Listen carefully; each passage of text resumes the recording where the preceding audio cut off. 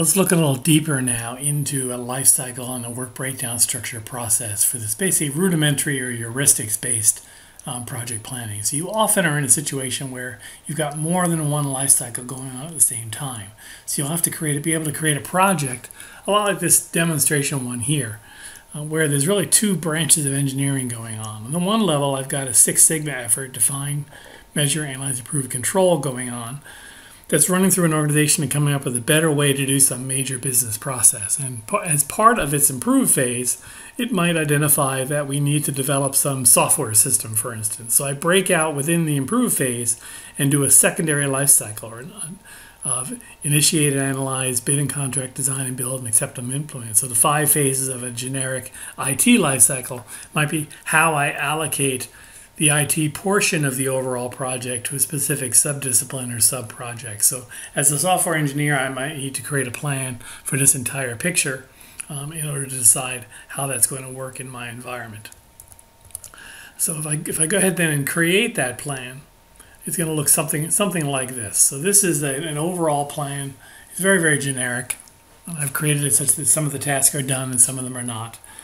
And I'm providing this Microsoft project file in PDF version with the video you can go ahead and take a look through. So this is just a phase and task level plan working that. So if I were to turn on the milestones to see what the milestones are within this plan, you'll see that I have a whole series of approval projects all over the place. There's things that will get approved and managed through this entire process at all the different levels of detail as they go through. So it's a fairly traditional plan like any of my others. The difference is the sense of scale that I have. This is a much bigger plan as I go through. So I've got some activities I'm doing in a define phase, a measure phase. And notice how the phases end with a QA review. That's one of the organizational process focus characteristics of a good engineering practice, is that your phases always go through some kind of a phase review as they go through. So I got my analyze phase, my improve phase, and my control phase, followed by the IT sub-project, which has its own phases, each with their own review as they go through. So the process of creating more content than my project control tasks here at the end, the way I always do. So this is no different than a small project plan. It's just a little larger in scale as I go through. So if I turn it on now to look at all the tasks, here we go.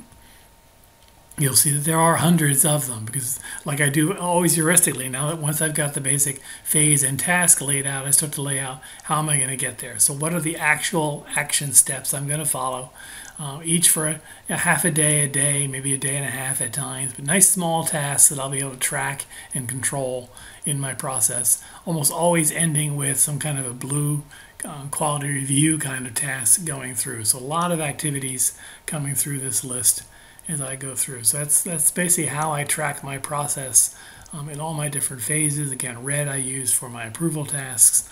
Eventually I get down to the end of my control phase, my project shutdown, and I got my sub-project here that I work out. So it has its own series of tasks. So the entire project is here. I'm able to look at it at any level of detail. Notice this is not a particularly large project. It's maybe less than a 1-year project, but I've got hundreds of tasks in it as I go through. See my way through, including I've got my project execution tasks going on. So this is about a 9-month project, which is pretty normal for me when I do my projects, my startup activities, my evaluation of my shutdown activities. So this is just a quick example of a plan I wanted to share with you, and if you got Microsoft Project, you're welcome to use this. Again, I've set everything up as task dependencies and duration. So if you wanted to use this plan or template for one of your projects, all you really need to do is change the project start date, and everything in the plan will ripple forward to that given start date. So if you tend to do projects that are about 9 months long, which is pretty normal in the industry, then this project plan will get you there as you go. And if you're in Microsoft Project, there's all kinds of other filters you can use. I could look at just my incomplete tasks to see where I stand. This is a useful view in Microsoft Project because it shows me that I'm 23% through my improve phase, but I still have a lingering approval that I haven't attained back in task 174. So my validating of my analysis results have not been approved by my customer, and yet I'm a quarter of the way through the improve phase that I go through. So I might want to go back and take a look at that and wonder, why is this early phase just hung up on that one approval activity that should be rolling forward. So there's lots of different ways to use this tool.